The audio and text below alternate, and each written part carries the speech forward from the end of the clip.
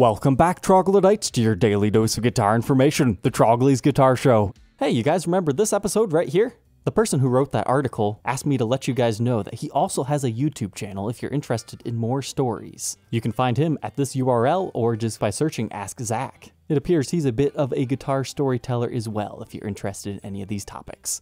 Now let's get on to today's episode.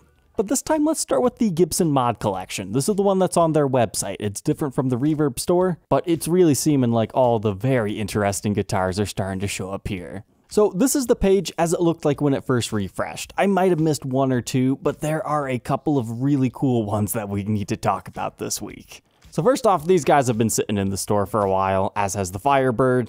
I'm not really that excited by this 335 satin or this 50 standard, although it does look pretty good with black plastics. But no, the first one that caught my attention was down in this row, this ES-335. I was very tempted to purchase this thing because I love the dark green colors, and this one was just so beautiful. You can tell it's definitely a metallic finish on here too. It's gonna change from dark to light. You can even see that a little bit. But what ultimately sold me on this one is, hey, Gibson mod collection, that is the one that's on their front page. Like, we saw the Modern of Doom get sold on their Reverb shop a while ago. We've also seen this Explorer. I'm not sure if we've seen this one or not, but that is a new one, and that is an iconic guitar. So once I put two and two together, I went to buy it, and somebody else had already got it. I thought that'd be fun to review one of the mascots. And believe it or not, that was offered at a discount, because a normal 335 is $3,000. Our next really cool one was this Les Paul Axcess done up in a blue sparkle burst top. Looking at our other photos along the side here, it looks like it still had the black back, which seems to be what they do with a lot of their sparkle tops, but man, that's kind of out there. Like, the guy who would actually want to gig this guitar, I think he would appreciate the blacked out hardware. However, the bright sparkle blue, I don't know. I like it, but at the same time, I could see how somebody might not like it. At the time of recording, it's still available for $5,600. Our next row offered some very interesting pickup and flavor combinations. So this Firebird sold relatively quickly. The top has a sparkle red finish, whereas the wings are a light blue color. And they listed it as a Pastel America finish. I don't know about you guys, but I think they seriously dropped the ball by not doing that also on the back. Like, the neck should have matched at least the body finish. Because that's kind of the thing about Firebirds. If the one section's painted that color, the rest should too. But that's just how I feel about it. I do appreciate that they took the time to, actually make the little thumbnail of the finish actually be blue and red though. Then there was this thing. It was just too strange. Like, look at that. Would you have ever imagined a metallic blue with a red berry burst mahogany color under that, let alone with cream P90 pickups? But the real kicker on this one is they didn't skimp out. They did it on the back too. It looks like they went as far as bursting the neck, like doing like a half and half job on here, doing a semi-wet burst here. Like, I don't know, maybe it changes colors in person. Normal ones are only $1,600. So at a $400 premium for Wild Berry Blast, a very interesting finish choice, it was a no-brainer. I had to buy this one. We're gonna see it full review and demo style.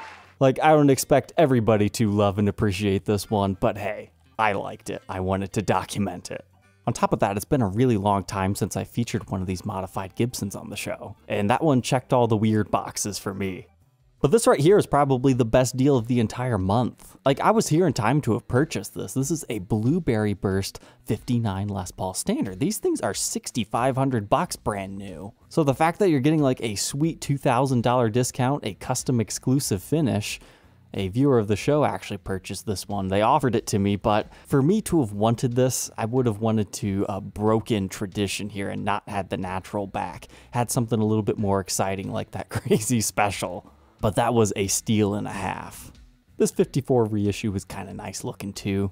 And then take a look at this thing. SG Standard Fat Neck 3. I'm not sure about this guitar's self-esteem, but look at the pickup combinations. I love the set because it makes sense. Your neck pickup has the pole pieces up here. The middle pickup has them in the middle. The bridge has them in the bridge position. It's very satisfying to see that, because there's always a big debate. Which way should the middle pickup go? Up or down? This one, it makes the choice easy with the P94 pickup in there. And hey, just now seeing this, a stinger on the back, nice. And that's not just a regular red finish either. That's the beautiful sparkling burgundy on a custom shop. So that was the mod collection at launch. Here's what it looks like today. You just kind of have some of the leftovers. But now let's switch over to the Reverb demo shop. There were still a few cool guitars. It doesn't seem like it has changed that much. The mod shop just seems to let them produce more and more crazy out there type guitars, whereas the demo shop still gets nice stuff, but you only get like a handful of really fine examples mixed in with the nice player grade stuff. So the first one that caught my attention is this 60s tribute in the blue fade satin finish. Gibson. Just throw this in production. Do it. It's beautiful. It's a blue burst. You've got the traditional burst shape and it's black. This needs to be on some sort of a Gibson USA guitar. Like put that on a 50s standard. Oh yeah, that'd be beautiful. Or if that's a bit too crazy for a traditional model, throw it on the modern. It would sell. It would sell. But this is a top only refinish and I believe is what, $15.99. A little bit more than I would personally pay for that. Next up, we had a gaggle of prototypes. So here is a 339, which is like a Les Paul size 335, a regular 335, and then a 235 in a string through format. Now, we've actually seen a few of these show up before, and they kind of sat around for a while, but they eventually ended up selling. So perhaps they were just thinking, should we string through all the ES models? So I'd really be interested to hear your guys' thoughts on this. For me, I'm not willing to pay the prototype prices to get to try one of these, but if they offered this alongside the regular stop bar tailpiece, I think I would choose the string through just because it's something different. That's something that they don't have to compete against the used market for because there's really not much of an option out there. Because string through will feel a little bit different than stop tail. Maybe it'll give it better sustain. Maybe it'll feel different. I'm not really sure. I haven't got to try one of these. But the prices are pretty high. So the 235 is $4,600 bucks. I mean, you gotta remember, I think this model, brand new, was like $1,800 bucks. Some of the rare finishes today can sell for 25 to 3. That one seems the most highly priced. Like the 335 slightly cheaper than that, but you also have to remember there's like a crack in it right here. And then the 339, it's not as popular of a model, but even a little bit less at $4,200. Like these ones, I get it. Okay, prototype, interesting thing. All right. This one, it just doesn't make any sense to me. Maybe they're trying to bank off of the cult classic ES-330 fandom.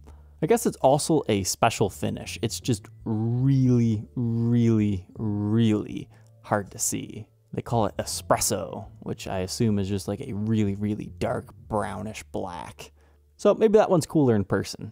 Next up in prototype land, there's a 1961 330TD. I mean, this thing's beautiful, but I don't really see anything that makes it special necessarily to make it a prototype. Maybe I'm just missing something here.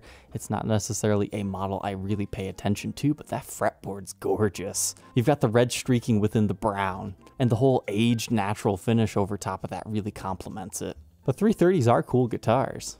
Next up here was this SG Standard in an olive drab green finish. This modification, you know, it's kind of got some Art Deco vibes to it, but all I see on this guitar, no matter where I look, my eyes are instantly drawn into here like a black hole. There's a black arrow on this guitar, and it's telling me to look here, but there's nothing there. But I like the zebra bobbins of the pickups. I really appreciate the black tenon cover right here because it almost disappears, and that really draws you into this arrow. I don't think they were intentionally hoping that to look like an arrow though. I've never seen a pickguard done up like that.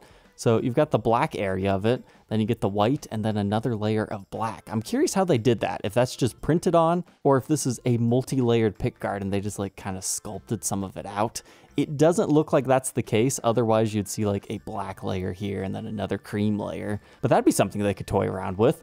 Oh, and in case you missed it from this giant arrow grabbing your attention, yeah, you got black and gold knobs on here, and they kind of swapped that out to a blacked out hardware style too. I thought it was a cool piece. Next up, I did not even see this one. Like, I saw it, but I didn't realize that they had redone it in a sparkle purple finish. I have not reviewed the Thunderbird model yet, this new base model from Gibson. So it would have been cool to have a custom colored one. This is just a really, really extra dark sparkle purple. Maybe it just doesn't come to life in these photos enough. Sometimes white backgrounds will do that. So whoever got this one, if you get some photos of it outside, definitely send them to me. I might feature them in future episodes. But you can see right here, yeah, that started life as one of the Pelham Blue versions. I'm not sure how that happens. Like, it must just get scuffed through like in the buffing process or something. Or maybe they did it on purpose just for fun. And the last one just for fun was one of those confusingly named junior specials done up in a lime green finish. But what I like is they did it to the back. That's a common theme that I'll talk about in all these episodes. The top 3 fins only, they're just not that special to me. To me, that portrays this is just something we need to do real quick. When they do the whole guitar, that's when it's truly a master's craft. They have a vision for this guitar. It's fine art. At least that's the way I view it. So this one, to have made it better in my opinion, they should have gave it a green headstock. Because then that thing would be screaming. But that's sold at $14.99. So hey, those are all the coolest models that were offered this week, but here are some contenders that had some cool wood grain or some other interesting modifications. First off, this Les Paul Junior bass. Phenomenal wood grain in the body. Like, this is not all that rare to find in this series back when it was in production, like on the guitar ones. Like, you can even check out my different reviews on the guitar and bass version of this one. One of mine had something like this. But what was extra cool is look at the back on that. Like, it's got the same thing that's going on the top, right? It's just a little bit more exaggerated, but what really sold it for me is the maple neck on this one appears to have, you know, some sort of a figuring. Like, it's kind of hard to see exactly what it is. Maybe it's just an uneven stain, but it kind of looks like a candy cane neck. You kind of understand the vibes I'm talking about there? That'd probably be pretty cool in person. Now we had the 70s Explorer. Absolute steal of a deal at $500 off, and you get a TP6 tailpiece, kind of an interesting black pearloid pickguard, all golded out hardware. I really don't understand why they didn't have this listed for at least $18.99. Congrats whoever got that deal. This one, yeah, it's a 60s tribute. These are really fun guitars, but they're not supposed to have this nice of a top. Like, generally they're pretty plain, they might have some wood grain, but a top like this, it's kind of unheard of. Not to say that there's not other ones out there. Generally on this grade of guitars, usually they just have a slab of maple that they use for these things. They're not really picking and choosing too much out of these. But every once in a while you can find an outlier example that just has a pretty good top for this grade of guitar. I think when these things were brand new, I think they were, what, $8.99? Something like that? They might have been $1,300. Let's see, what year was this one? Oh, 2016. Yeah, that'd probably have been $1,300 or so. Next up, this classic. I just thought it was cool. The straight up and down wood grain. You don't see that on a Les Paul too often. Like, you normally find the wood grain rings. This really reminds me of like an 80s Les Paul. They had the vertical running wood grain line, but then it got cross-hatched with the flame figuring. Now this one, it doesn't have the flame figuring, but it has the straight up and down look. I threw this one back here just to treat all my viewers that actually watched to almost the end of the video. So this is another 335 prototype that they've got out here, but it has to be one of the coolest finishes I've ever seen. So let's go ahead and look through this. It's called TV White, but the reason they couldn't sell this one is A, it looks like we've got some light cracking in the top. That's rather unfortunate. And that just happens to pretty much all of them in that era. But they said that there was lacquer sink on the front. And this is the photo that they're talking about that.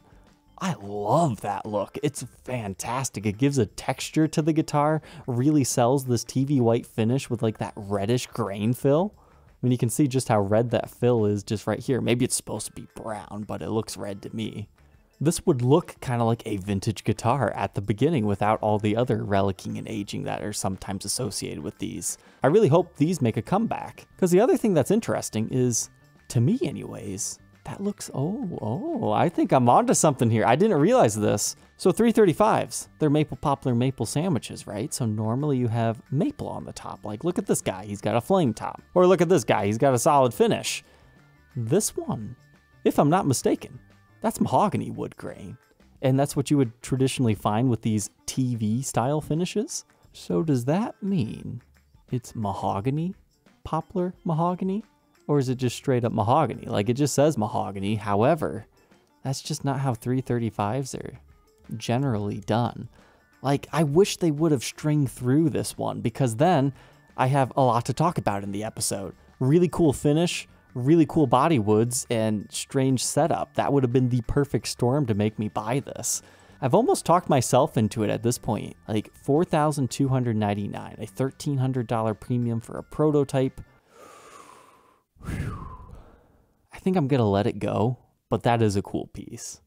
We've got 3 more to talk about. Thanks for sticking with me. So here we've got a Les Paul Traditional. It just looked particularly nice to me. I like that faded blue color. Like, it's almost washed out like a worn in blue jean. That's a little bit too light of a color, at least for the jeans I like. But it made me happy to look at. It's 2015 specs if you like those. But really, finding a top like that, it's not that rare. I mean, here's one here, here, here, here, here, here. They're all pretty nice, but this was definitely the best price one currently on the market. This SG Special, I don't know, something about it, just evil. Like, it originally would have looked like this. It still had the sparkling burgundy finish and the black plastics. But this one, when they added the gold pole pieces, the black and gold mixed bridge, which is an ABR1 style, mind you, instead of the original wrap tail. And then they threw one of the Melody Maker style vibrolas on it, and whatever these types of knobs are. It looks like they might have done something a little bit unique right there. It's hard for me to see, but maybe you guys can see it when I zoom in during editing. And then they went as far as mix matching the tuners with the black tip and the gold surrounds. It just looks pretty cool. That's all I'm saying. And our last pretty cool guitar is this Gibson Les Paul Special in the 2 humbucker format. All right, so you look at this one, they put gold hardware on it, big deal. You also have to see, they added a pick guard on here with 3 screws, okay. But you gotta remember, these things are all about wood grain. This is, you know, it's nice, it's standard, nothing too crazy. Like, it'll catch your attention, but it's the back on this one. I like how it's curved. Normally this is pretty straight when they have wood grain figuring like this, so the way that it's curved would make it dance even more, and you can just barely tell the neck is going to have very similar figuring to it. That's some pretty nice wood grain, I would say. And for $1,000, no reason why that wouldn't have sold. All right, troglodytes, don't forget to like, comment, and subscribe, and we will catch you tomorrow on the next episode. Take care.